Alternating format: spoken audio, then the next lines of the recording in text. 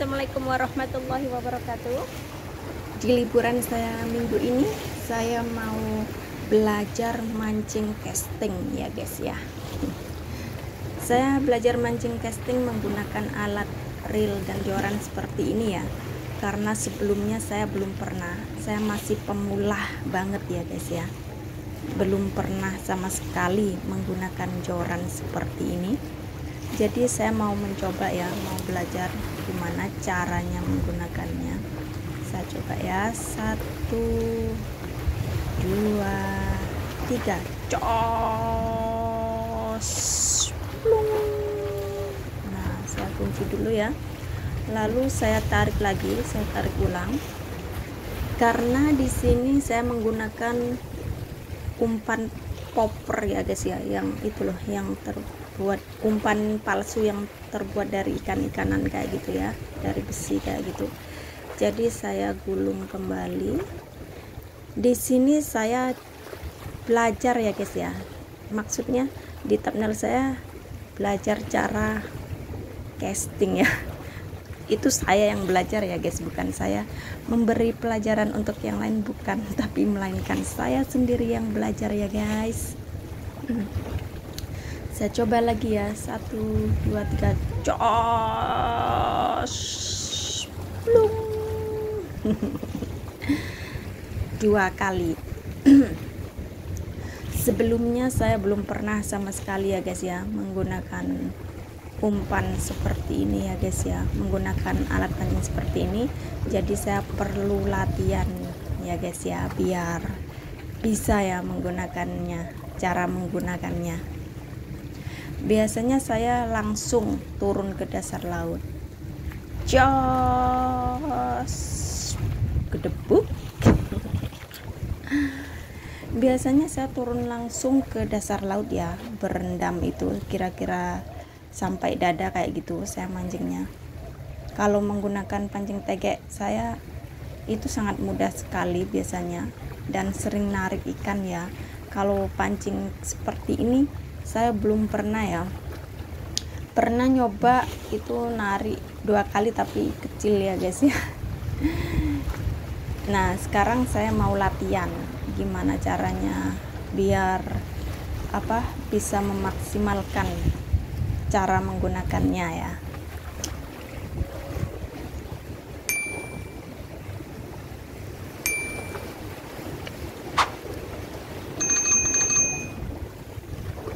Buat subscriber semuanya jangan lupa tonton video saya sampai habis ya. Dan buat yang baru saja menemukan channel saya, jangan lupa like, subscribe, and comment ya guys.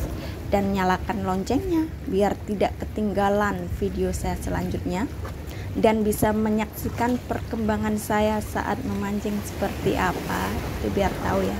Sebenarnya campuran sih ya video saya, kadang masak, kadang jalan-jalan, kadang juga mancing.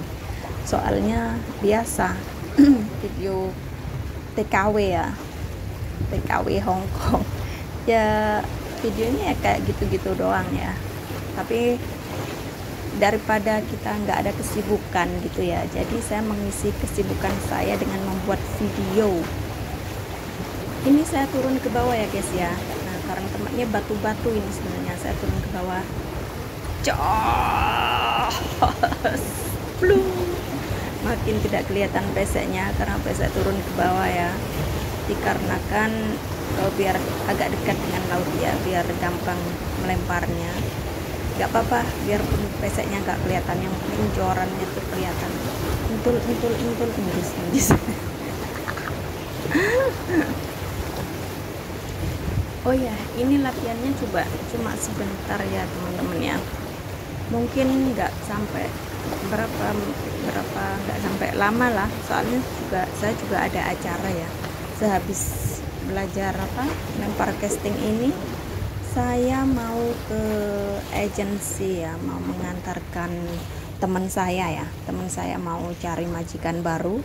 Jadi saya di sini cuma belajar saja, lempar saja, lempar tarik. Sengaja tadi juga nggak bawa apa-apa, cuma bawa joran sama reel sama popper ya, umpannya itu.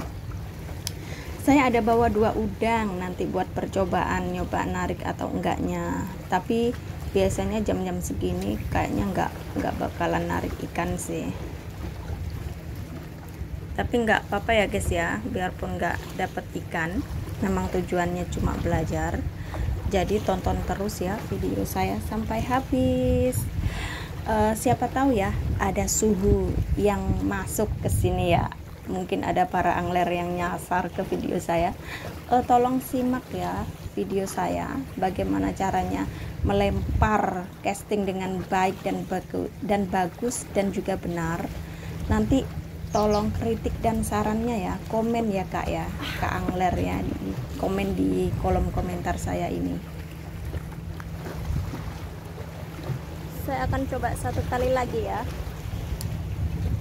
overhead long distance.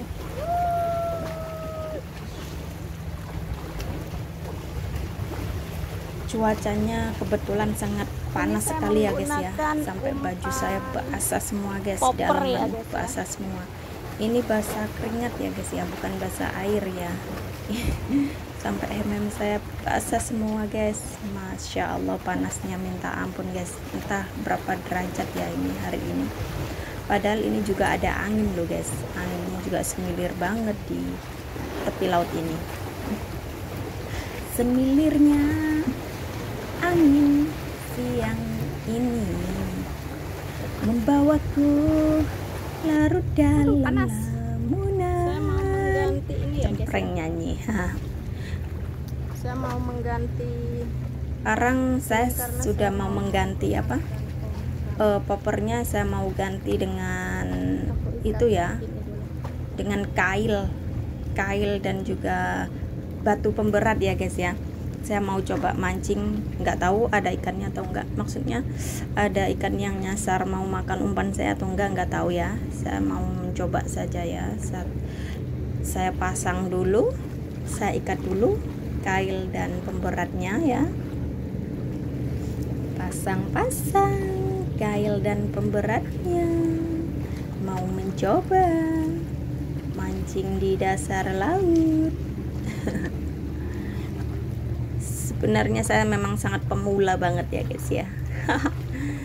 Jadi saya perlu banyak belajar sih sebenarnya, tapi sayang waktunya nggak ada guys. Biasanya saya minggu itu banyak banget acara, jadi saya kadang nggak bisa ya untuk mancing kayak gini tuh. Soalnya kalau mancing kan butuh waktu yang panjang ya. Saya jarang mancing sekarang, soalnya banyak acara lain. Habis ini juga acaranya mau antar temen ke agensi juga. Jadi waktunya cuma sedikit. Kalau andekan bawa umpan bawa apa itu juga nggak cukup waktunya. Jadi saya kesini cuma belajar ya, cuma latihan aja, lempar casting kayak gitu ya.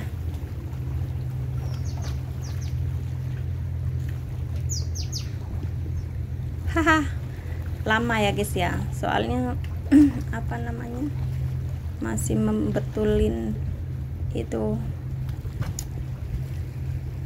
umpannya ya, masih masang umpan, lama banget ya masang umpannya. Aduh.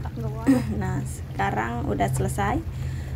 Saya mau mencoba dulu ya guys ya. Berat banget ini guys, pemberatnya juga umpannya sangat guys, berat kayak banget. pentol. Ini adalah umpan. Udah pasang pentol. Ini ya umpannya. Kita coba aja guys ya. Sekarang aku mau coba lempar. Aduh, melur-melur pancing korek. Aduh, pemberatnya memang besar banget. 1, 2, 3,